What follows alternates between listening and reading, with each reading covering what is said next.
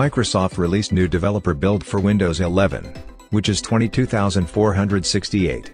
Before proceeding, make sure to update to this latest developer build, as older builds will get expired by 31st of October, of course 2021, and this build will be getting expired on 15th of September, year 2022. This particular build only comes with 2 changes. Now you'll be able to see some new stats, if you're using Windows VPN connection.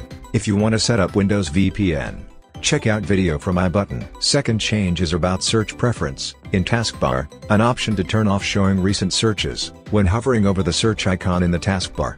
The option is under Taskbar Behaviors in Taskbar Settings.